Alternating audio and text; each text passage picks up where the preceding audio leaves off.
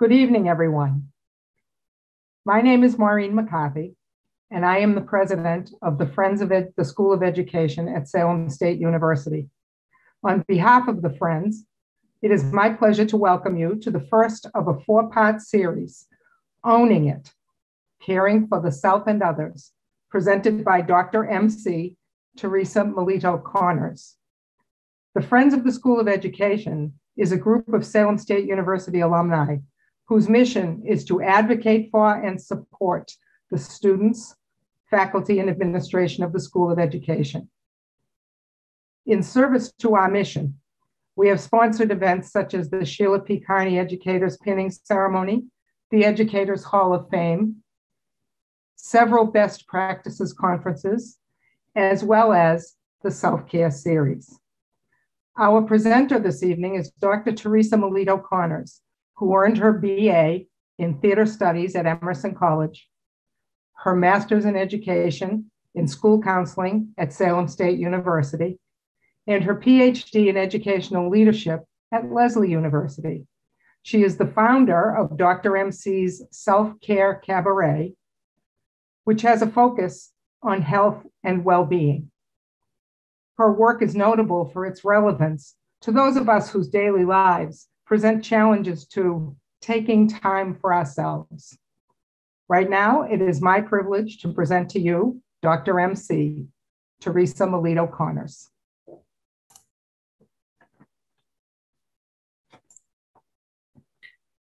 Good evening. Thank you for that lovely introduction. I think we are ready to go.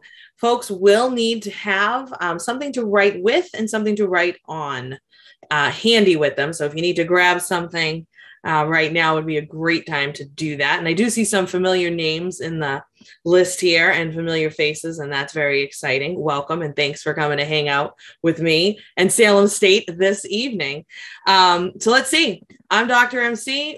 I presented last April a one-shot workshop on self-care, and we thought, myself and the folks at Salem State and the Friends of Salem State University thought it went really well and we should put together a four-part series. So this is very exciting to me to launch this evening, and I hope that you'll continue to join me throughout the remainder of the series. It's spaced out. We'll talk about that in just a second, the other dates, so you can make sure you mark your calendars now and not miss them.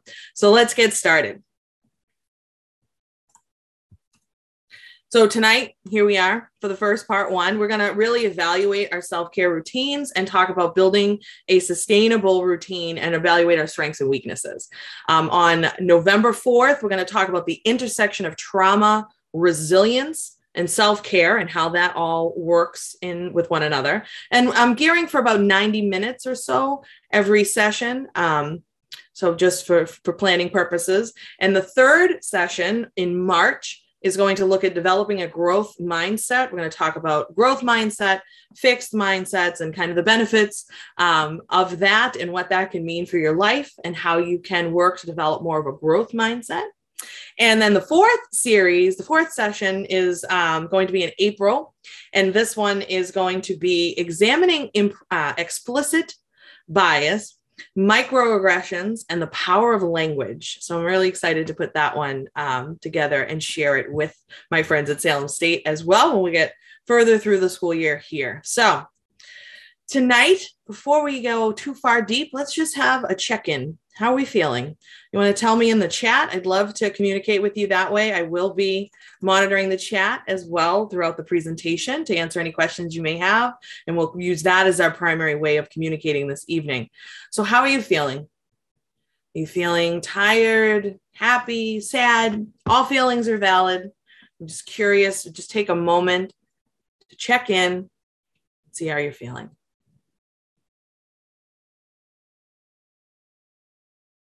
Pretty stressed, sadly.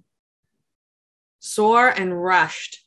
Feeling content tonight. That's good. It's good. All feelings are good.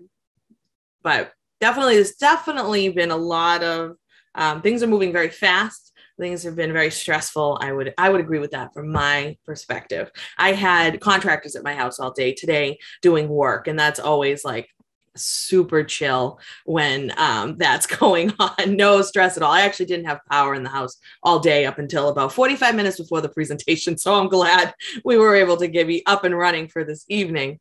This is the first time I've stopped for the day. I'm coming down from that hyperarousal. Sure. So it's just important. We tend to be very disconnected from our physical body. We tend to not really listen to it as it's telling us what it needs. And we think we know better than what our body is telling us, but we really need to get in the habit of checking in with yourself periodically, seeing where maybe you're holding tension in your body, where you may be sore, or if you're hungry, or maybe you need to use the restroom or whatever it is. So somebody in the chat, I don't, that's why I'm here. Yes, this is excellent. So we're going to talk more about that. So first, we won't dwell on negative for too long, but we do need to talk about stress. Stress in your body actually causes so many unpleasant health consequences. So what happens in your body? We have in our nervous system, there's the fight or flight response. That's your stress response. So when you're under a threat of some sort, or you're being chased by a bear in the woods, you want your fight and flight to kick into high gear and get you to safety. But unfortunately, what happens when we experience stress and we don't have the tools to manage that, and we don't take the time to really get in touch with how we like to de-stress, you can get stuck in that elevated state of fight or flight. And that's very disruptive to your body, because you can see on the screen here, and when you're in fight or flight, your breathing rate is increased, your blood pressure is elevated, your heart rate, your metabolism, your blood sugar, your sensory awareness, everything is in that heightened state. You're not able to think clearly. You're not able to concentrate or be creative. Your immune system suffers, and your digestive system also suffers. So where we want to be is the opposite of that. So we want to be able to activate that rest and digest response, that parasympathetic nervous system. And you can see on the screen, the opposite happens when we're here. So now our breathing rate is regular. Our blood pressure is lower. Our blood sugar, our adrenaline, our stress hormones, everything is lower. This is where we're able to think more clearly, concentrate, be creative. Our immune systems are functioning well, and our digestive systems are functioning well also. And we're going to talk about quick ways that we can kind of stimulate the parasympathetic nervous system so we can help get into that rest and digest state faster. So when we neglect our self-care, when we don't take care of ourselves, these are some of the things that you run the risk of experiencing. And you may look at this list and think, yep, that's me. I know for myself, I definitely, my eye twitches. That's like first sign for me when I'm not taking care of myself. And stomach issues, definitely my digestive tract suffers. I'll get headaches. Yeah, so not good. We don't want to be here and have more of this. So what am I talking about when I say self-care? I'm not talking about taking an occasional bubble bath or an occasional spa day or a mani-pedi. Like, that's great if those are pieces that you want to be part of your self-care routine. But what I'm really talking about is this definition here on the screen. And I'm going to highlight a few pieces of this that are really important to remember. It is the daily process. Foundational work required. Think of a foundation of a house. If you have a weak, shabby, shaky foundation for your house, you're not going to have a very good house. So that's you. This is your foundation. This is what you do every day so you show up as the best you possible. Now, I know nobody has extra time to do these things, so this becomes problematic. But I'm going to talk about little things, little tweaks and things you can do to try to start building some of these things in. Okay, so let's also talk about first what self-care is not. It is not optional. It is not chores. Like, we just don't add it to our to-do list and then stress out about it like everything else on there. That's counterproductive. It's not selfish. This isn't something you do because you're selfish. It's not a luxury. It's not an emergency response or a quick fix. So it's not a one and done. It's not you're feeling a little stressed and overwhelmed. So let's just drop down to a yoga pose, do a little down dog, and oh, we're good. That's good. Good for the next 6 months. No, or like, a spa day. People like to use that. Yeah, spa day is great, but how often can you do that? That's not realistic. And that also tends to be very expensive. Self-care is also not punishment or extreme.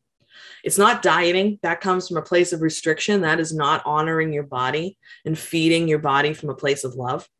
It's not abusing substances. It's not talking badly about yourself, even if you're trying to motivate. It's not buying something that promises to make you love yourself more. Trust me, I've tried. It doesn't work. It's not socializing for fear of missing out or FOMO. It's not saying yes just because you want to be nice or afraid of disappointing someone. Or it's not anything that shames your eating habits or your physical appearance. Okay, so we're going to assess where we're at right now in our own routines. This is not to make anyone feel bad. If you score low across the board, great. You just have more room to grow. So chances are you'll have some areas of strengths and weaknesses, and you will have some areas where you score low. And again, I just want to preface this. It's okay. So grab a pencil and something to write on, and I'm going to lead you through this assessment. This is not my assessment. I did not develop this, but I love it.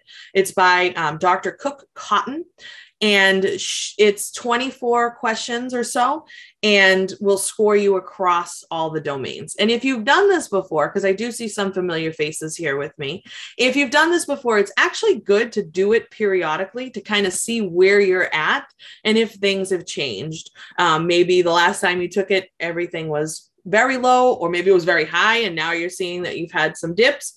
Either way, totally fine. No harm in doing it occasionally again. All right, so let's get started. So the first area we're going to look at is the domain of mindful relaxation. There are 4 questions. You are going to answer the questions on a scale of 1 to 5.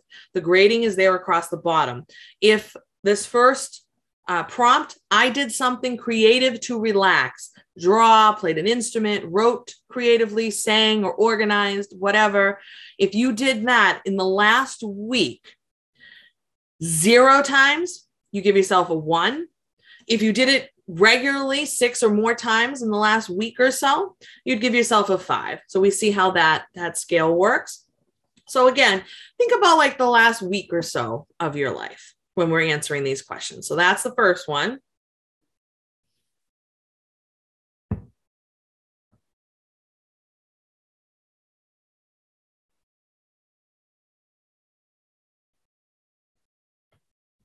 Great. Second question.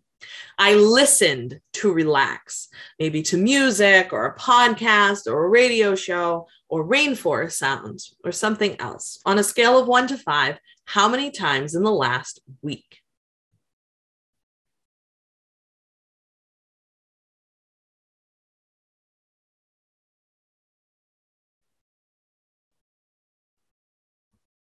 Question 3.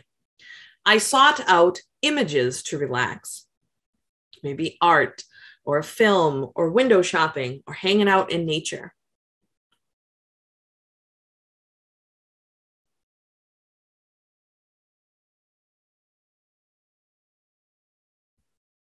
Question 4.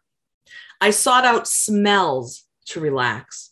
So perhaps lotion or candles or nature or incense or even the smells of baking. How many times in the last week? Great. You're going to take those 4 numbers that you just had and add those up and just hold on to that number. That's your mindful relaxation score. Now we're going to move to the next section. The next section has 5 questions, and this is physical care. So question 1, same scale. I ate a variety of nutritious foods. So vegetables and proteins and fruits and grains.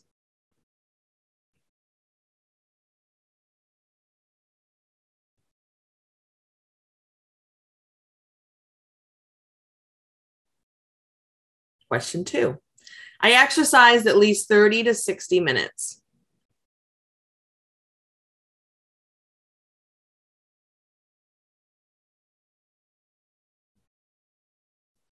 Question 3. I took part in sports, dance, or other scheduled physical activities, perhaps a sports team or a dance class of some sort.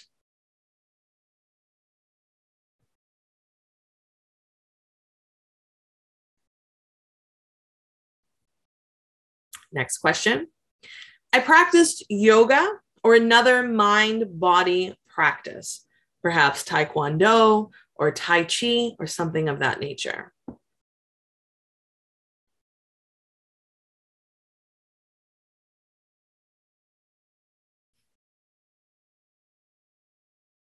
Okay, this next question is actually reverse scored. It's the only one like that, just to make sure you're paying attention.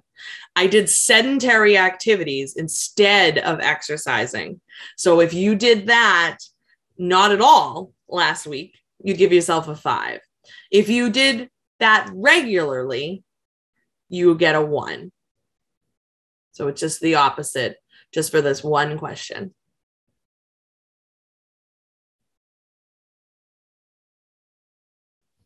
And now take your score from those last 5 questions. That's your physical care score. Add those up and hold on to that number.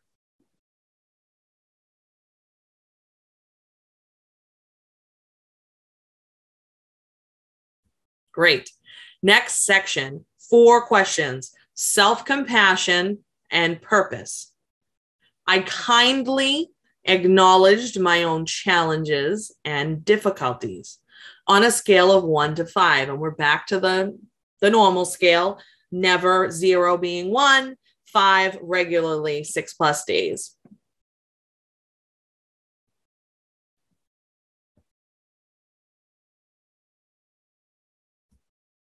Second question. I engaged in supportive and comforting self-talk, something like, my effort is valuable and meaningful.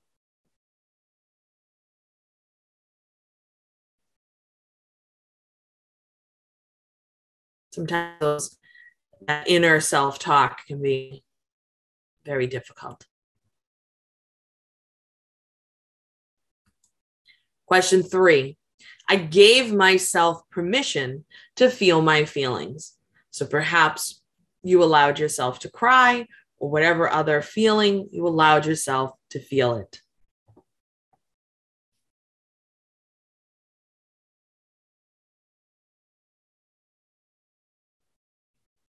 And last question for this section. I experienced meaning and or a larger purpose in my work or school life. So maybe you did something that was for a cause.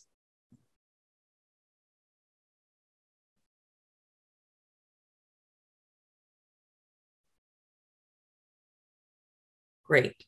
Take your scores, your numbers from those last 4 questions, add those up. That's your self-compassion and purpose score, and hold on to that for a few more minutes. We're almost through. Next section, 4 questions, supportive relationships. I spent time with people who are good to me, who support, encourage, and believe in me. On a scale of 1 to 5, how often in the last week?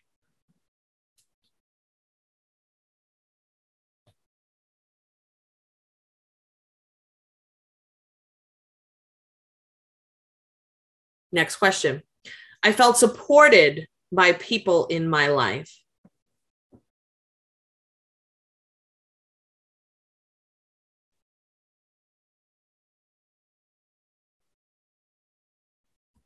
Question 3. I felt confident that people in my life would respect my choice if I said no, on a scale of 1 to 5.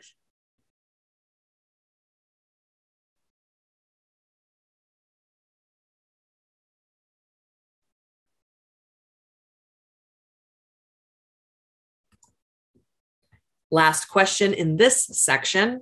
I felt that I had someone who would listen to me if I became upset, perhaps a friend or a counselor or a group of folks that you may be connected with. Okay. You're going to take your score from those last 4 questions, add those up, please, and put it aside. That's your supportive relationships score. Moving along. Supportive structure. 4 questions. I maintained a manageable schedule. Spoiler alert, 70, 80 hours a week, not a manageable schedule. Just throwing it out there.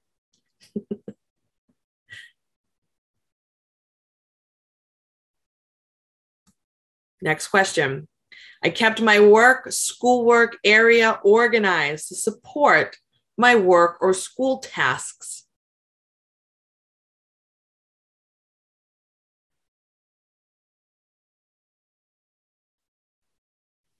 Question 3.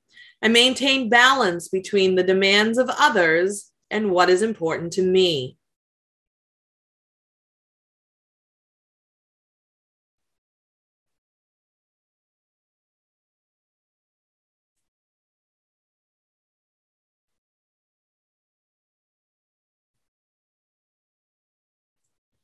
Last question in this section. I maintained a comforting and pleasing living environment.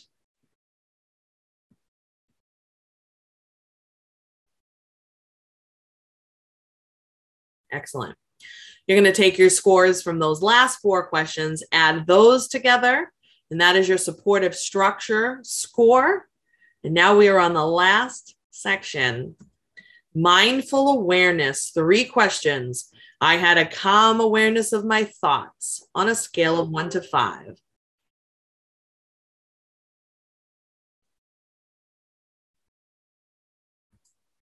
I had calm awareness of my feelings on a scale of 1 to 5.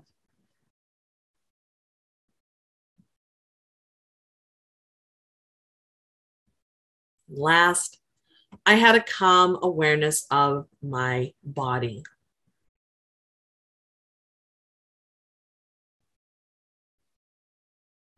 Excellent. Add those last 3 together, and that is your mindful awareness score. So let's see, how did we do? First section, mindful relaxation. Your maximum could have been a 20. If you want to tell me in the chat what you got, no shame. You don't have to. But if you want to tell me how you did. So the closer you were to 20, the closer this is an area of strength for you.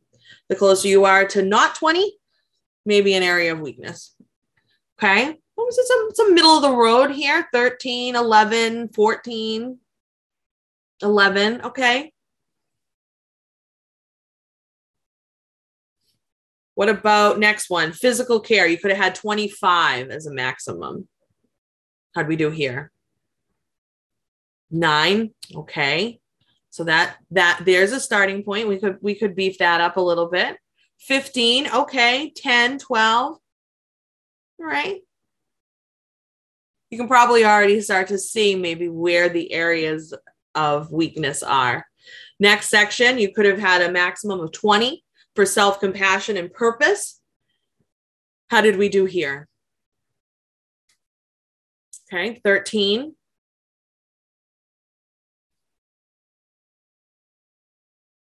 6. Okay, so we're going to work on that. 12, 17. Okay, so we got an area of strength.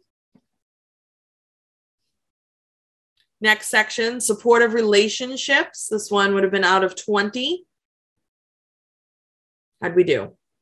19. All right, there we go. I knew we'd get an area of strength in there. 13, good. 15. Okay, so this is a group that's got supportive relationships as trending towards an area of strength. That's excellent. Maybe it's that Salem State Alumni Network that's helping out with that. The next section is supportive structure. How do we do here? Could have been a 20, a 9, okay. 16, all right. All right, so maybe there's a little work there. And our last section would have been out of 15, could have been your maximum, your mindful awareness. How do we do here? 12, 12, 6. Okay. 6. Okay. So we have some where to grow in this area. 14. So it's funny. So you can already see just for yourself kind of where you maybe want to focus some energy, maybe pick one domain kind of area where you have some weaknesses. And we're going to talk about all of the domains more in depthly in the next hour or so. But you may, I would suggest that you don't try to do everything starting tomorrow and flip this around 100%. I tend to go like too head first into things. So I would more recommend like you pick one area and that's where you'll focus. And then eventually you can add in more. So let's talk about the domains now. There are 10 domains of self-care and they are outlined for you on the screen. Nutrition, hydration, exercise, soothing strategies, etc. And we're going to talk about each of these domains and we're going to talk about ways we can kind of practice excellent in each of them. So first, nutrition and hydration. You have to drink water every day. Plain water is ideal. You can, non-caffeinated herbal teas, Pellegrino, polar seltzer, that kind of stuff. Sure, fine. But also make sure you're having plain water as well. Carry a water bottle with you. Do whatever you have to do to try to get up your water intake. But again, don't go. If you're drinking no water now, don't try to drink a gallon of water a day starting tomorrow. Maybe you start trying to get in, 32 ounces a day, something like that. And then eventually you can build up to it. It'll likely be more sustainable if you do little chunks along the way. Additionally, we have to feed our body. You have to honor your hunger cues. So what that means, and this comes from a framework called intuitive eating, which is very near and dear to my heart. In the interest of full disclosure, I'm in recovery for disordered eating and exercise bulimia. So feeding my body and actually listening to my body from a place of love is not something I did for many years. And intuitive eating is not a diet. It is a whole framework, a whole theoretical framework on how to feed your body and get back in touch with your hunger cues, because we tend to be very disconnected from this. So if that resonates with you and you're like, oh my God, I need that, then I would highly recommend looking into intuitive eating or the health at every size movement as well. I do talk more about this on my blog and on my podcast. We can't go too deep into it tonight. But anyway, just a little fun fact there for you and some follow-up research you can do.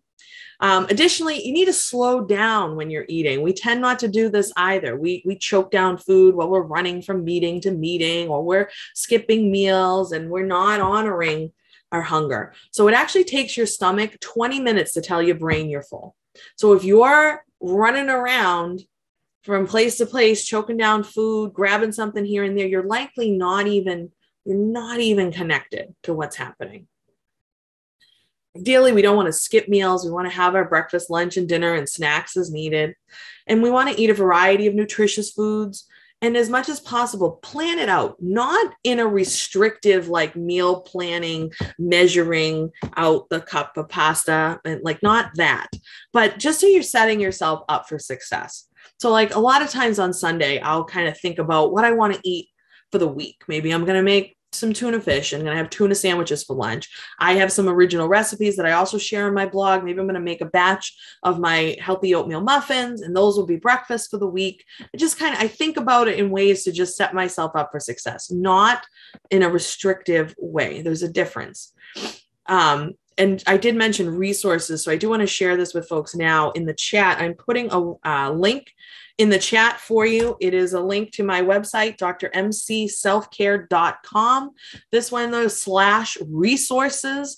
You're going to head over there if you want if you want the reference sheet from this evening's presentation, you'll be able to access it there through that link. So I don't share the slide deck in its entirety, although this is being recorded, so you can certainly access it later, but you can, if you sign up there and go to that website, I will send you a reference sheet where you have a lot of this information for future reference.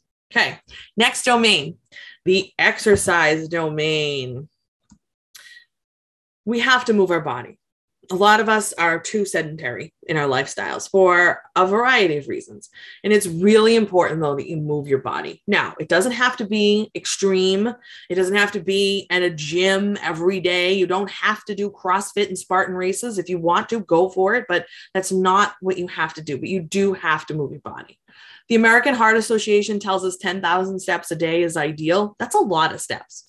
More recent research tells us, though, if you're not getting at least 5,000, you should reevaluate your lifestyle and think about some ways you can add in little movement.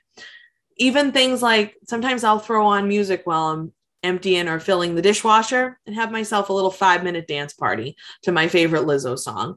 Those are the ways I try to add in more movement. It doesn't have to be this epic thing that takes hours on end. If you only have 5 minutes, 5 minutes is okay. Do a little stretching. You don't even have to get up. Do the stretching right in your chair. It's still going to be beneficial. It's still movement.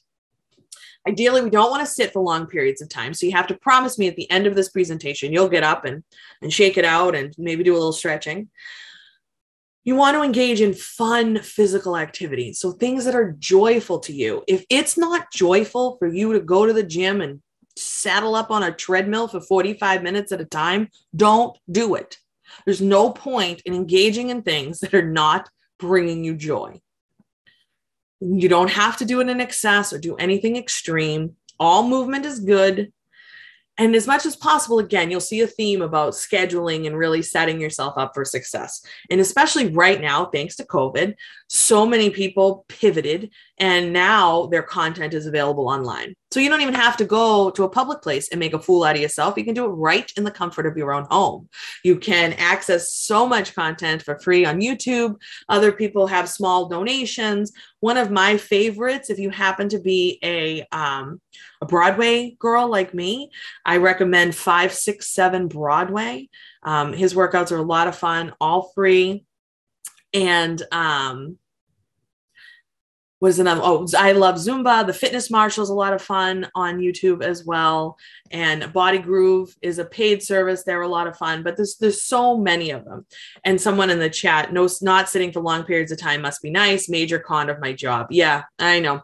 Me too. But as much as possible, I try to add movement breaks where I can and really try. It's hard, but you have to make like a concerted effort to get up, go to, walk somewhere, even just do a little stretching if you work. I don't know if you work from home or where you work, but even stretching while you're sitting, in a meeting, if you can, little things, if you're whatever it is you're doing, we have to get creative in how we can weave this seamlessly into our daily routines. Our next domain is soothing strategies. This is where we want to engage in activities like deep breathing. This is where we can really calm our nervous system and help promote mental clarity and restore balance. We can also think about calming things, or you can do something physical, intellectual, interpersonal, or creative to relax. You can use soothing smells or sounds or tactile experiences. I tend to have little crystals and doodads and things to play with around my workspaces that I can use throughout the day. And prioritize this. And I know this is hard. It's the first thing we stop doing as soon as we start to feel stressed. We have to shift that. You have to put this stuff first. And when you start to do that, you'll feel the benefits and you'll want more of it. But it's time to get off the cycle of deprivation, the roller coaster of just like, oh, I'll get to it later. I'll do yoga someday. No, now you have to start this now. But little things, again, you're not going to revamp everything overnight. Little things. Okay, so let's do some deep breathing together. Deep breathing is the most efficient, effective, free. You can do it anywhere. You don't need any special tools.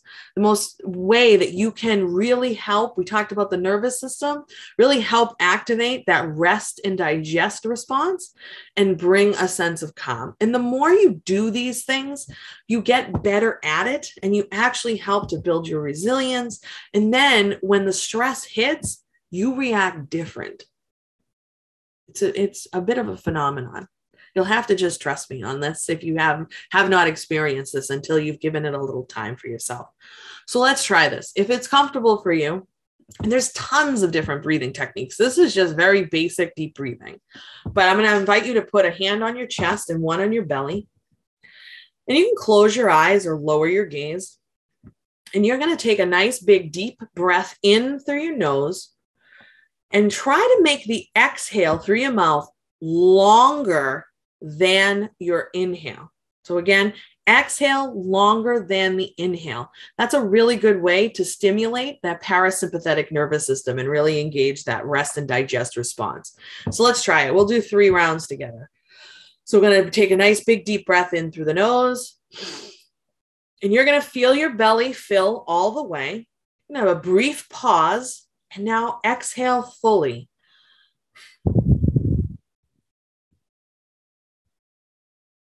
And really feel that belly empty on the exhale. Let's try that again. In through the nose. Really fill that belly up all the way and a nice exhale.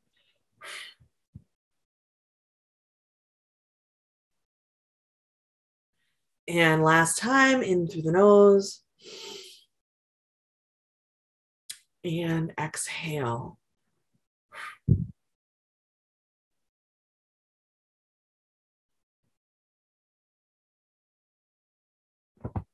It's so simple. Really beneficial to get into that habit. And like I said, there's other breathing techniques. If you're like, man, that was weird, I don't like doing that. There's other things you can do. We're not going to talk about other ones tonight. Maybe in one of the future sessions, we can teach some additional breathing methods. I also do share more techniques on my social media pages and blog, podcast, all the places. I'm always pumping out different things, or you can do your own research and look up breathing techniques. However, this is the easiest, get you started.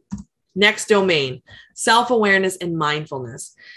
This is where we want to have calming awareness of our thoughts, our feelings, and our body, that we carefully select the thoughts and feelings that we allow to guide our actions. Meditation can be a great practice for this domain. And I want you to think of meditation as a muscle. We have a lot of barriers when it comes to meditation. People are like, I don't want to sit on the floor in the pose and think about nothing for 45 minutes. I can't do that. Okay, fine. Listen, you don't have to sit in any particular pose. You sit where you're comfortable. Make your body comfortable. You can do it lying down. You can do it sitting in a chair. Whatever it is, all you're doing is just slowing down the traffic in your mind. You're just breathing. And if you can only do it for a couple of minutes, you'll still feel benefits. I had a girlfriend tell me recently on one of my podcast episodes, actually, she was talking about how she meditates for 1 minute in the morning. When she wakes up, she just gives herself 1 minute to breathe and center herself and get herself ready for the day, and then goes about her business. And she feels benefits even from that just short, intentional pause, bringing that mindfulness right into the start of the day. Excellent. I personally love guided meditations, but I like short ones, like 3, 5, maybe 15, 20 minutes. That's like a super long one though for me. I tend to like them quicker. I don't have a lot of time to do this. But if you start small too, think about if you've never meditated before, don't try to do a 45-minute meditation right out of the gate. That will be too much. So think of it like a muscle.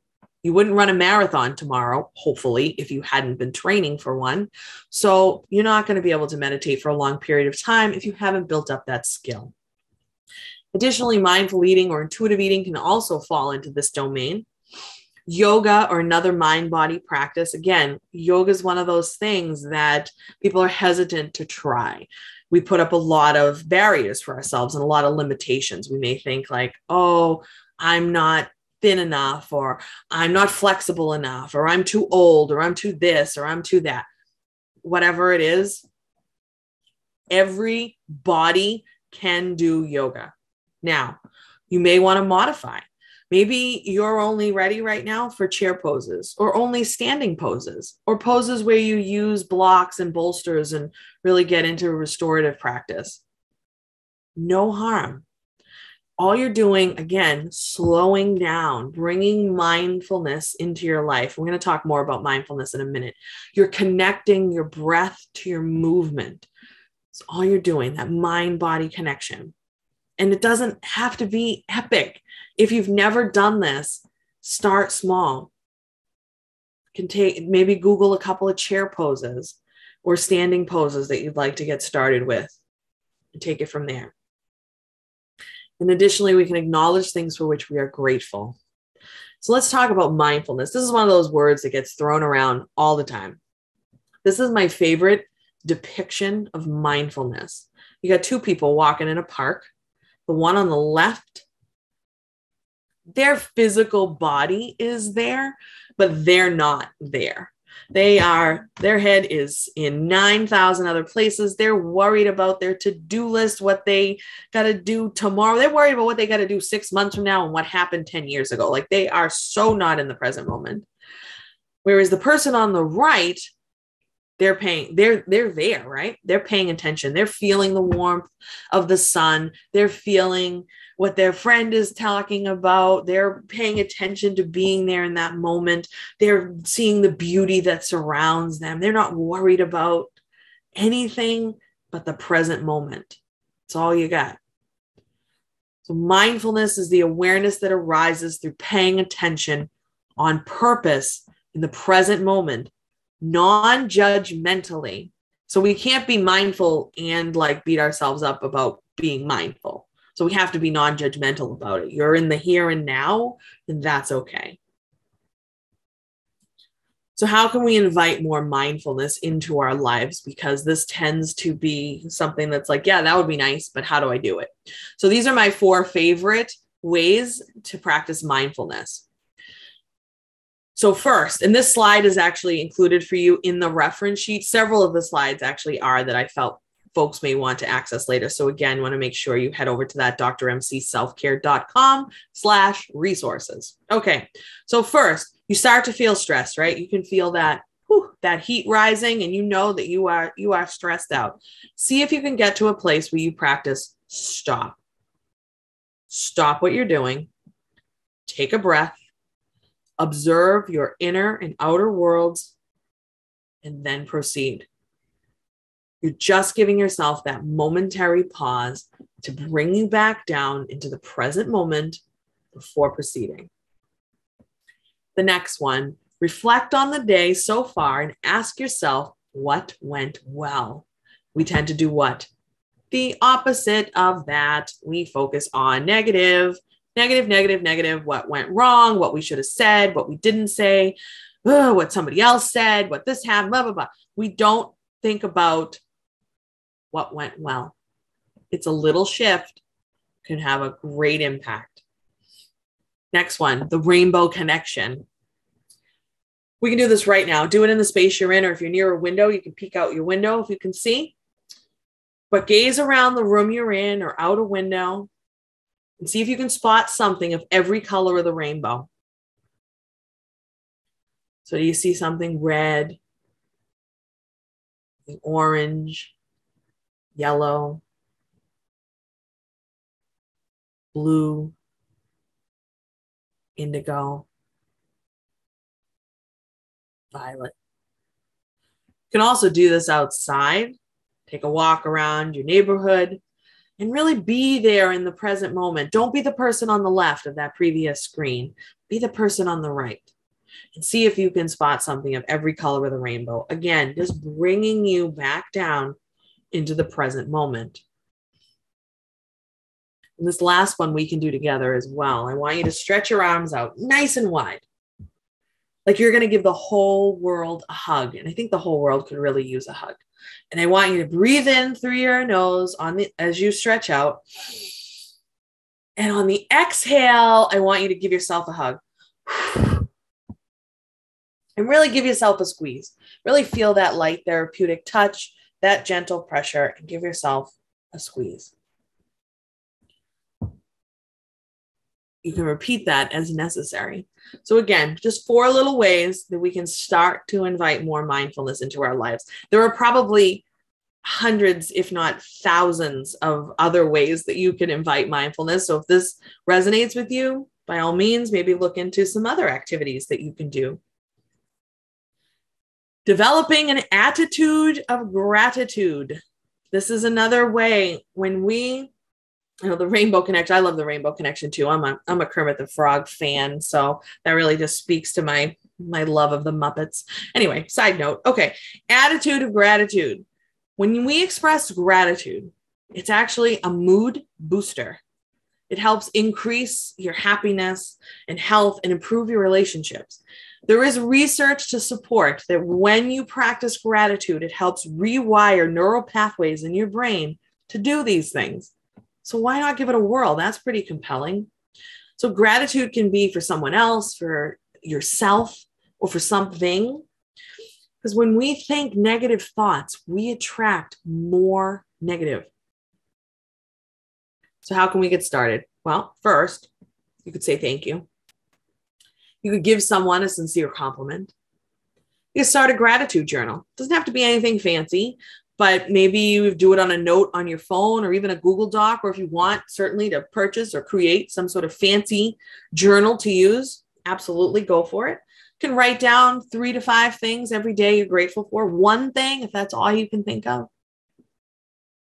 You could do a gratitude jar. So similar concept, you get some sort of vessel or box that you want to use and little slips of paper, and every day or week or month, maybe do it as a family or a class or as a group of people. And every day or whenever you feel like it, add something to the gratitude jar, and at a later date, go through all the pieces and reflect on all the things you have to be grateful for. You can also write a gratitude letter to someone, perhaps as a coach or a mentor or a friend that you never properly thanked for something, or a teacher. You can also maybe set a timer to remind yourself every day, set a calendar alert. Now is my 5-minute gratitude practice. You can also start like a Google Doc or a note on your phone that's just one giant gratitude inventory. Maybe you can come up with 50 things or 100 things or people, etc., that you're grateful for. And then in those moments where you're feeling less than grateful, you have something to reflect on so you can help flip that thought. So just some ideas to think about to start inviting more gratitude into your life. Okay. The rest domain, an often neglected area of self-care. You have to get enough sleep. So when you wake up in the morning, ready? You should feel rested and restored. I know. You shouldn't feel like you have to chug a gallon of coffee to function. If you do, if that's how you feel when you wake up in the morning, you're likely not getting as good of sleep as you could. So for adults, typically we need 7 to 9 hours of sleep. If you have a Fitbit or any type of activity tracker, those actually give you some sleep statistics that may be insightful to how restful your sleep really is. But additionally, we can plan restful and rejuvenating breaks throughout the day. We can rest when needed. If you're not feeling well, or maybe after a long period of working hard or a lot of effort, you can also take planned breaks or plan or schedule activities that are not work or school related. I promise the world will go on turning if you take a break. And I know that that's hard and we don't always feel that way. And sometimes it's like, you know what, it's just easier that I do this right now instead of having to then play catch up after I take a day off. But it's better if you can get into a habit of doing that and honoring your rest. Additionally, we need to take time away from electronics. I know we're on Zoom this evening. However, it's really toxic to our nervous system when we are constantly attached to screens. Because it's too much noise, it's too much stimulation for our nervous system. And make time in your schedule to get enough sleep. So if you're like me and you need at least 8 hours, well, let's say I have to get up at 6 o'clock in the morning every day. Well, then my little tail better be in bed by at least 10, or I'm already setting myself up to not feel well the next day. Okay, so how else can we work to improve our sleep? Well, Here's a few. I'm going to share about 10 other tips with you, little tweaks that you may be able to do and start to incorporate into your evening routine to promote better sleep. So first, your bedroom temperature plays a factor. Ideally, your bedroom temperature should be about 68 degrees or 68 degrees. When you drink water, it helps you regulate your body temperature. And you can also play around maybe with cooling sheets or mattress toppers or anything like that if you need to manipulate the temperature by a degree or two. Additionally, the bedroom should only be for sleep. As much as possible, try not to do work in the same space where you sleep. It's confusing to your brain to go into that space and then be expected to shut down for sleep time when it's also the space you work in. We also want to limit any light sources. So any outside light pollution or light from devices, you want to sleep in as close to darkness as possible. You can journal right before bed. This is a great way to clear the junk out of your head and end the day on a positive note. Maybe this is when you do your gratitude journaling, or maybe this is where you practice what went well at the end of the day, right before you go to bed. Additionally, you can listen to guided meditations, visualizations, hypnosis, or white noise to help you fall asleep. You can also do some gentle stretching or breathing exercises. That basic breathing that we did, maybe 3 to 5 rounds before bed. It'd be nice, kind of calm that nervous system. Be mindful of any exercise that is too energizing, too close to bedtime. So maybe a Zumba class at 8:30 at night may not be ideal. Diet and supplements. Your diet and supplements play a factor into how well you sleep. So if you're needing that late afternoon cup of coffee, that could be impacting your ability to sleep. Different foods like carbohydrates and sugar are, tend to be stimulating. So that's can be more challenging if you're having those later in the day, whereas foods like nuts are known to help us help you sleep. So maybe something like that if you need that evening snack or before bed. Or also be mindful of any supplements that you take or vitamins. Some of them have energizing qualities and they're actually meant to be taken in the morning because of that. So if you forget to take them in the morning, you're like, oh, whatever, I'll just take them in the afternoon. Depending upon what they are, those could also be energizing. The smell of lavender is known to be very calming. So perhaps a scented eye pillow or an oil diffuser or a candle or a pillow spray or another way to start inviting that smell into your routine. A weighted blanket can be very helpful. There's not a lot of hardcore peer-reviewed research on weighted blankets, but there is a lot of anecdotal research on it. And the idea is that 8 to 10% of your body weight, and I have seen them go, up to 30 pounds or so. And I'm sure you can get them custom at different weights also. But the idea is you're wrapped in a hug. So you have that like light therapeutic touch, like what we did when we gave ourselves a hug, but that actually helps lower your cortisol levels. And your cortisol is one of your main stress hormones that really kicks into high gear when we're stressed and when we're not taking care of ourselves.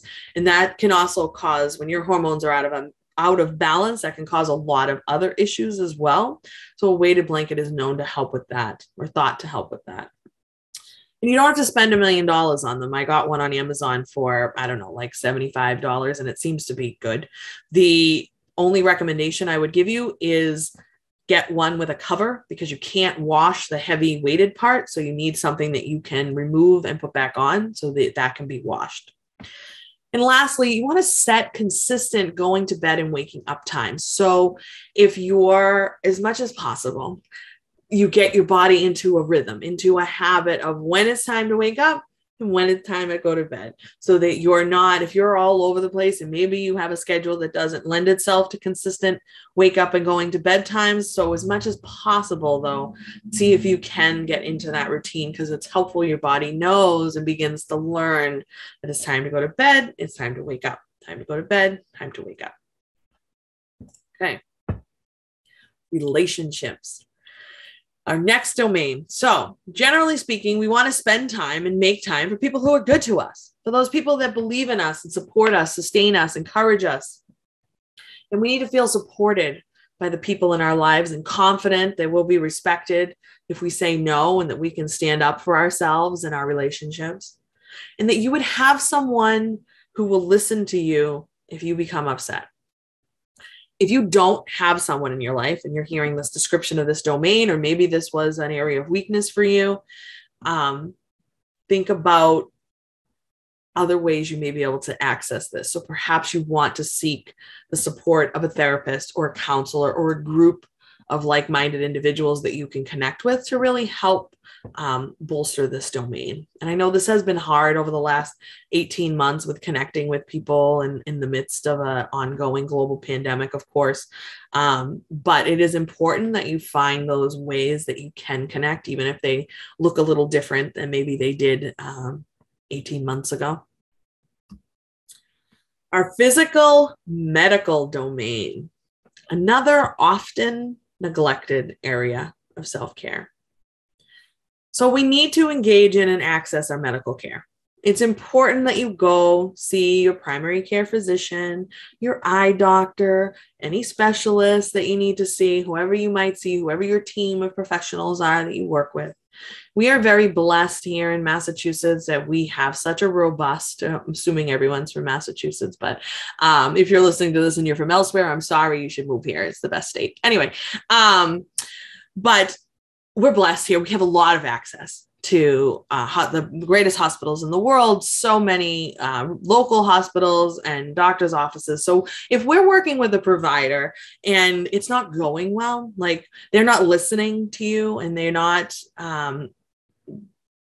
it's not building a good relationship, you don't feel supported by them, I strongly encourage you to change providers, to do the research and find someone who is going to be a partner with you in your healthcare. You don't need to go to the doctor and be scolded.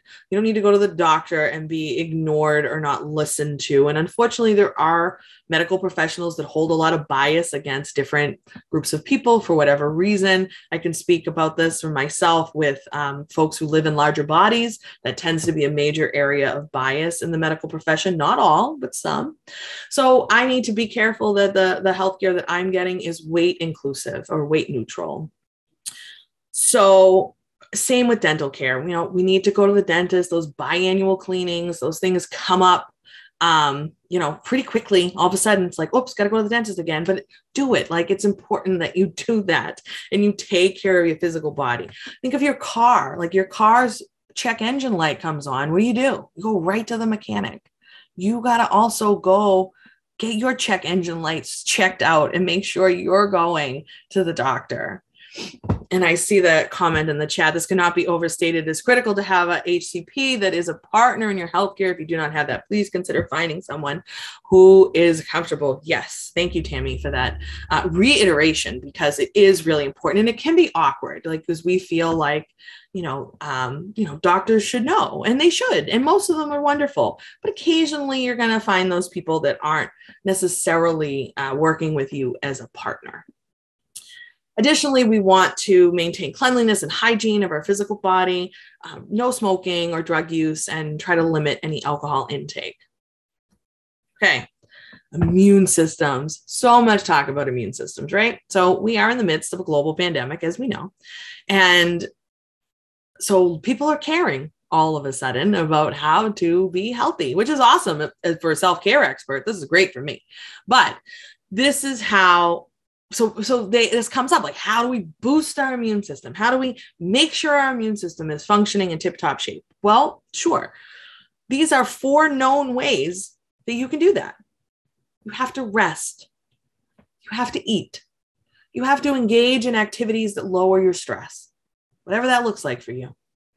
And you have to move your body. Now, none of this is to excess. None of this is crazy. None of this is extreme. I didn't say you have to diet and restrict your intake and do keto or paleo or whatever. I didn't say you have to do, 9,000 hours on the treadmill every week. No, but you do have to engage in these things. And when you do that, that's going to make you function in a really healthy, happy, productive way. So in other words, by practicing self-care, because we've just talked about a lot of these things, resting, nutrition, reducing stress, moving. When you practice self-care, you're going to make sure that the body is functioning. All systems are functioning really well. Let's not forget about our eyes. All of this increased screen time is wreaking havoc on our eyesight because we are glued to screens, right? We're doing it right now, but that's okay. So we're going to actually take a little break. I want you to look at something. We're going to take a 20-second break. You're going to look at something somewhere else in the room, at least if you can look out a window or look far away, 20 feet away if you can, for 20 seconds every 20 minutes. We're going to do it right now. Ready?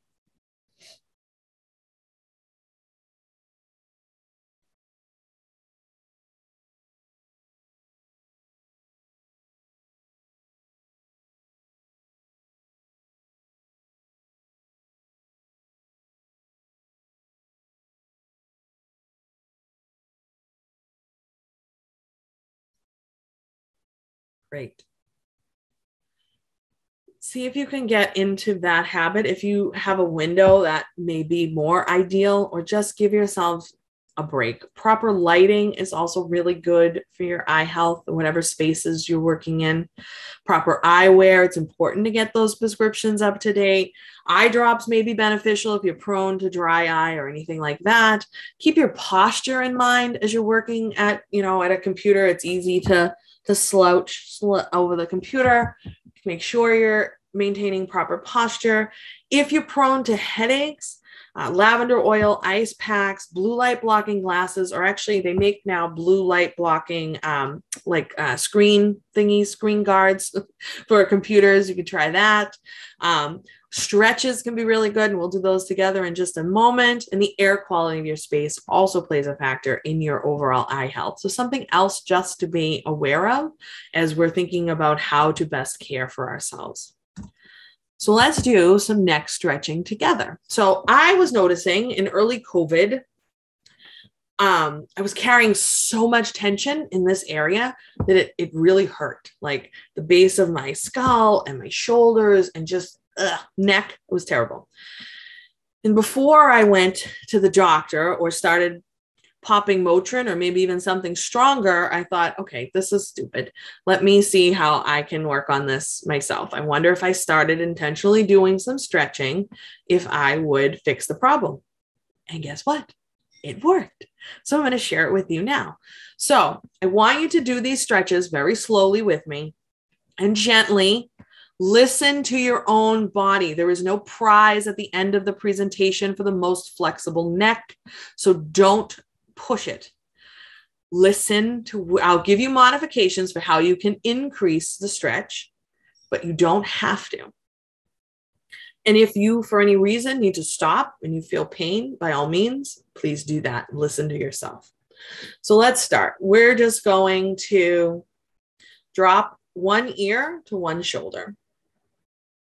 So you should already feel a stretch on the opposite side of the neck.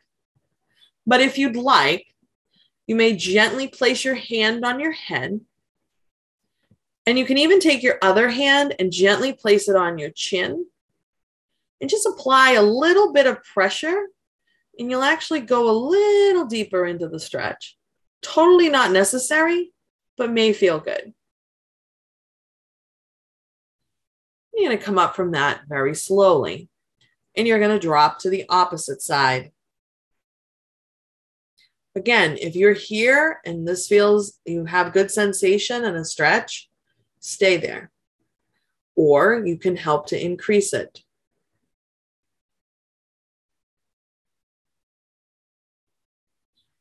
You're going to let that go. And now we're going to look down at the ground. You can take your hands here as well and gently place them on the back of your head.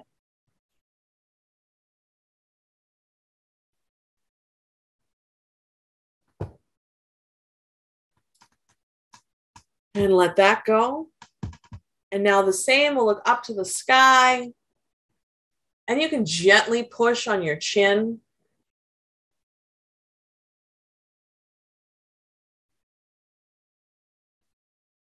And let that go. Now you're going to look over one shoulder.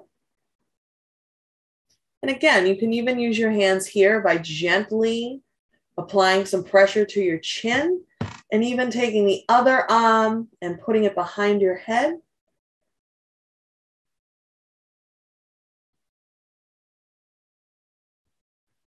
You can release that and to the other side.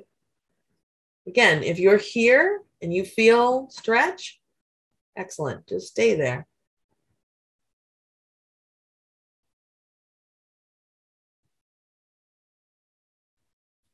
And let that go. Here's my favorite part. I want you to take 2 fingers on each hand. And you're going to place them up behind your head at the base of your skull where it meets the very top of your spine, the top of your neck. I want you to just massage that area just a little. Just make some little circles. And then I want you to just press there. Pretend like you're trying to pop your head right off your neck as if you were a bobblehead. You're just creating a little space at the top of your spine and the base of your skull. And you can let that go. And then lastly, just do some neck circles. I like to do them in only half circles. But you can do full circles if you'd like. And actually, I lied. That's not the last thing I'm going to make you do. We're going to do shoulder rolls also. So when you're done with neck circles, I want you to just roll out those shoulders, maybe 2 or 3, couple, whatever feels good in each direction. Excellent. So the piece where we did that pushing at the base of your skull, if you've ever done a yoga class and you're lying in Shavasana at the end and the teacher comes over and like gently cradles your head and kind of pulls on it, same concept. We hold so much tension in our upper body. So you're just helping to release that and put a little space back in there. Great. That only took like 3 minutes. And I bet you feel pretty good in that area. So if you did that consistently, maybe every day, maybe a couple of times a week, maybe whenever you feel like it, over time, you'll start to, if you're particularly prone to headaches and tension in this area, I would strongly suggest you start doing that daily at least. Okay. Our environmental domain of self-care. This is where we need to maintain a manageable schedule. As we were taking the quiz, I said, or the assessment, I said 60, 70, 80 hours a week, not manageable, excuse me. Avoid taking on too many requests or demands. Maintain a comforting, pleasing, and organized living and workspace. I know it's hard, but when your space is cluttered and disorganized and chaotic, you can't relax because it signals to your brain there's more work to be done. Maintain balance between the demands of others and what's important to you. Address any physical barriers you may have to functioning. So maybe there's a particular supply or a support or a light bulb you need to get, that you take the steps to acquire the things you need so you're setting yourself up for comfort and success. Wear suitable clothing for the weather. And I know this time of year here in Massachusetts anyway, it can be like all 4 seasons before noon, but as much as possible that we're aware of that. And do things every day that can make your living and work environment more pleasant. So I know for me, I love to be surrounded by photos of my loved ones and inspirational quotes and other little doodads and things that are significant to me. To some people, it may be, too much stimulation, sensory overload, but that's how I like to have my workspaces. So do things in your own spaces to help bring some of that in for you as well, whatever that looks like. Okay. The self-compassion domain. This is where we need to notice without judgment. I'm going to say that again, without judgment, when we're struggling, when we're feeling resistance or falling short on our goals or not completing as much as we'd like. We do not engage in punitive, harsh, critical, judgmental self-talk. We kindly acknowledge our own challenges and difficulties. Remind ourselves that failure and challenge are part of the human experience, and we are all human. You want to engage in supportive and comforting self-talk, those little voices in your head that sometimes are not super supportive, that we don't give them any attention. And then we try to shift our thinking and our mindset to reframe issues for ourselves. We'll get into this more when we do the growth mindset, but I'm going to give you a quick example. Early on in COVID, folks were saying things like, I'm stuck at home. And that feels icky. I'm stuck at home. If you reframed that and were able to say, I'm safe at home, actually has a whole different meaning. It just feels better even in your body just saying that. So that's just one example. But when you start to get into and start to pay attention to that internal monologue and dialogue and what is going on, and see if how you can reframe issues. And you can feel your feelings. All feelings are valid. If you need to cry, cry. If you need to punch your pillow, then punch your pillow. Whatever it is, like, it's okay to have feelings and to feel them. We don't just put on a forced smile and pretend we're happy all the time. That's not going to help anybody. And that's not going to help you get in tune with what's going on so you can really make changes that are going to be beneficial long term. Plastering on a smile isn't going to do it. Not in the long run, anyway. All right. This is, again, one of my favorites. IKEA did this I don't know how many years ago at this point, several years back.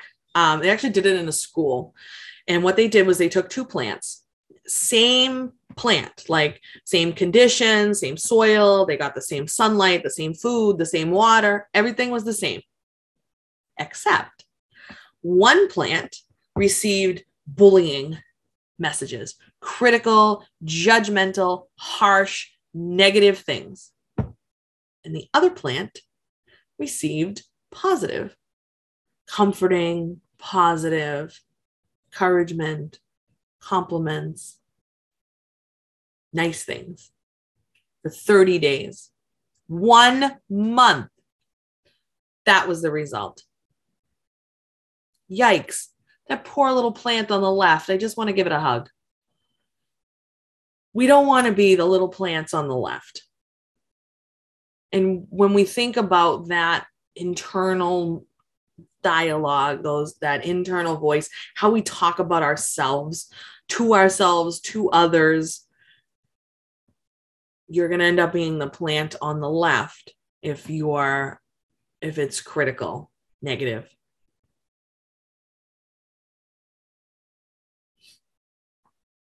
We're basically houseplants with just more complicated emotions.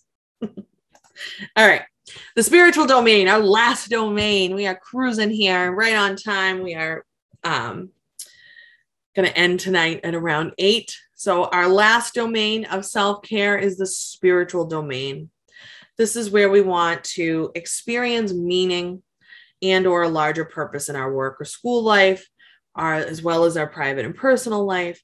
So we can spend time in a spiritual place, whatever that looks like for you. For some folks, that may be in church, or that may be a meditation room or a self-care space, or even outside in nature. So whatever that means for you. We can also read, watch, or listen to something that's inspirational. We can spend time with others who share our spiritual worldview. Maybe that's a church community or a volunteer group or the Salem State Alumni Association, whatever it is, you can access that group. And spend time doing something that you hope will make a positive difference in the world. So maybe you volunteer at a soup kitchen, or you volunteer to take out a little bit of your time to help someone else. However that looks for you, that's how we can work to build ourselves up in the spiritual domain. I tend to give a lot of presentations to teachers, and teachers tend to do well, or people that work in schools tend to do well in this domain, because we see the value of our work every day in the students that we work with. Okay, so how do we do this? That was a lot. It was a lot of information. And you may be feeling a little overwhelmed. You may be thinking, she's crazy. She was kind of funny, but there's no way I can do any of this. Okay, first, here's what I need you to do. I need you to think small. And I need you to think about your schedule, like your life, whatever you got going on. And I'm sure you have tons of responsibilities. We all do. So where are the little places that we can start to plant the seeds of a self-care routine? So maybe you can find within your schedule 15 minutes, 5 minutes to have a little dance party or to do some stretching.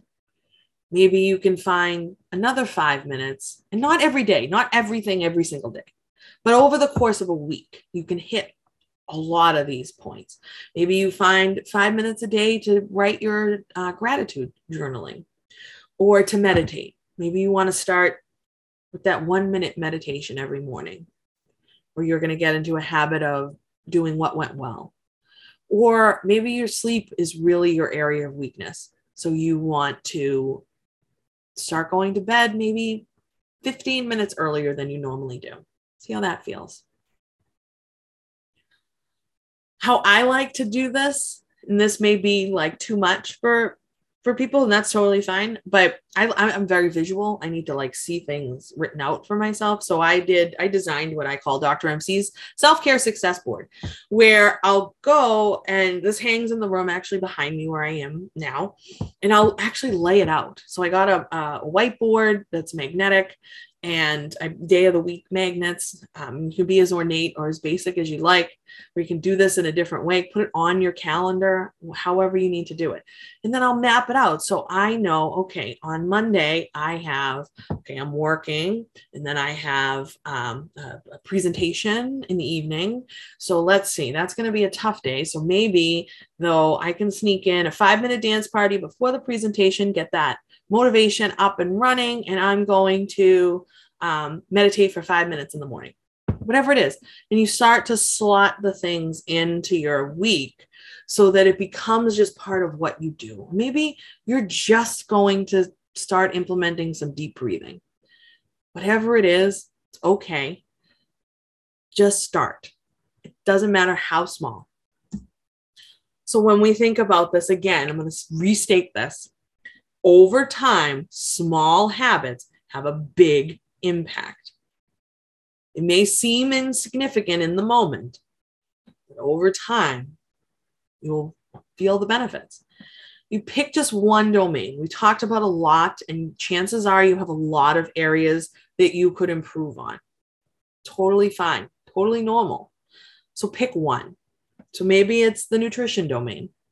You're like, I'm really going to make an effort to actually eat my lunch every day, not while I'm working, or you're not going to skip breakfast. Maybe you're going to go on my website and download my recipe for breakfast muffins, and you're going to start making breakfast, whatever it is. But start implementing just maybe one coping strategy. And some days will be better than others, and that's okay. You can't do all of this every single day and work a full-time job and take care of children and attend to your marriage or have a social life. Like you can't, like I know that, and that's okay. But that's why I like to think of it more over the course of a week. So what am I doing over the course of a week? Did I move my body joyfully? How did I feed myself? How was my sleep? Did I spend time with people who are good to me? You're worth it. Your health and your well-being is worth it. And whatever you do for work, if you happen to be in the helping professions, if you work with other people in that way, when you put your needs first, it actually makes you better able to help other people. Okay. We're going to do one last exercise together. This is called Just for Now I Am. And this is actually a Reiki exercise. It was passed down to my Reiki master by her Reiki master, and then down to me. And I love it, and I love to share it. And please use it as you see fit. It is included for you on the reference sheet. I'll say that again. I'll throw that link in the chat in case folks joined us later. It's drmcselfcare.com/resources. There's also on the reference sheet a link to a video of my leading this on Instagram Live. So you can always access more content. I have guided meditations on my Instagram as well. A few of them. So lots of ways you can Connect with me after tonight and before our next session, part 2, because I know you're going to tell all your friends and you're going to be back for 2, 3, and 4 throughout the course of the school year. And I look forward to that time together with you. So let's do this now. So what we're going to do, I will cue you throughout the whole thing, but we're going to place our hands on different parts of our body. And you're going to say the sentence aloud, just for now I am. Think about that. Just for now, I am. Not a lot of room for negotiation there. And you're going to finish the sentence with the word on the right-hand side. So just for now, I am connected. Just for now, I am clear. And we're going to nice and slow. We're going to take big, beautiful, deep breaths in through our nose and out through our mouth as we work our way through this. Okay. And someone in the chat, will this recording be posted somewhere and can we share it with non-SSU people? I believe the answer to that is yes and yes. Because the previous one I did in April is available to share, and I have that linked on my link tree on Instagram so other people can see it. I think it's a public link. All right, let's do this. So I want you to think about, too, if you can, what you're saying. Just for now, I am connected. Just for now, not 10 minutes from now, not yesterday, now. So let's start. Sit up comfortable in whatever chair you're sitting on or whatever structure your body is resting on. You can close your eyes or lower your gaze if that's comfortable. I want you to really feel your body right now where you are. So you're feeling supported by whatever you're sitting on. You can feel your feet firmly planted into the ground, all 4 corners firmly pressing into the ground. And you're just here. I want you to put your hands on your head, and we're going to take a nice big deep breath in and a long exhale through our mouths.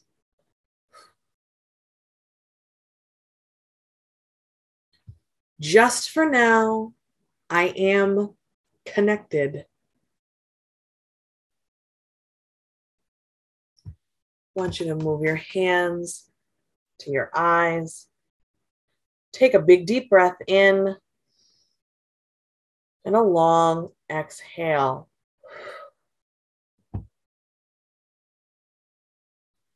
Just for now, I am clear. Move your hands to the side of your head. Take a nice big deep breath in and a long exhale. Just for now, I am focused. Move your hands to your throat. Take a nice big deep breath in and a long exhale.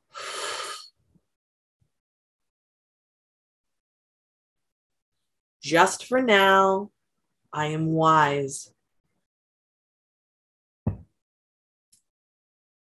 Move your hands to your shoulders. Take a nice big deep breath in and a long exhale. Just for now, I am relaxed.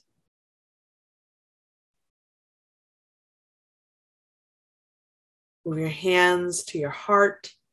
Take a nice big deep breath in and a long exhale.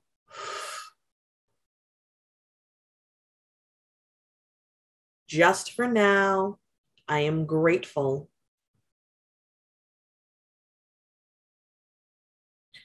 Move your hands to your solar plexus, which is your upper belly area, just above your belly button. Take a nice big deep breath in and a long exhale.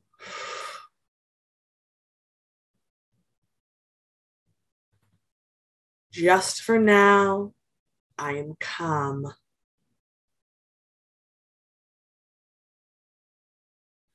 Move your hands to your abdomen, your lower belly area, below your belly button. Take a big deep breath in And a long exhale.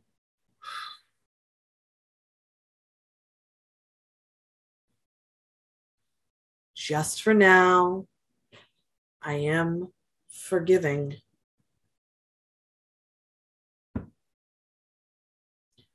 Move your hands to your lap. Let's take one last big, deep breath in. Fill that belly all the way. Slight pause at the top and a nice long exhale.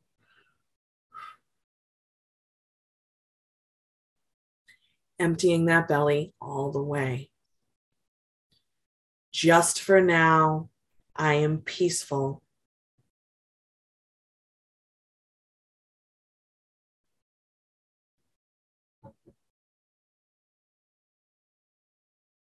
You have your eyes closed and you may open them now.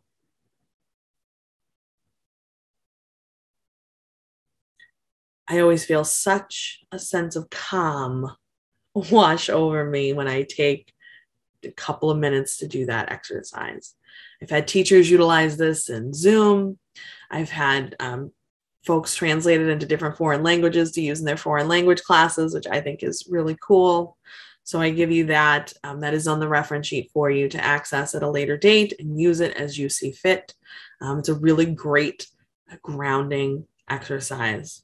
So let's wrap up here this evening. In the last couple of minutes, how are we feeling? Want to tell me in the chat? How are you feeling now? We had some emotions and some feelings coming in to get started 90 minutes ago or so. Relaxed and content. Nice.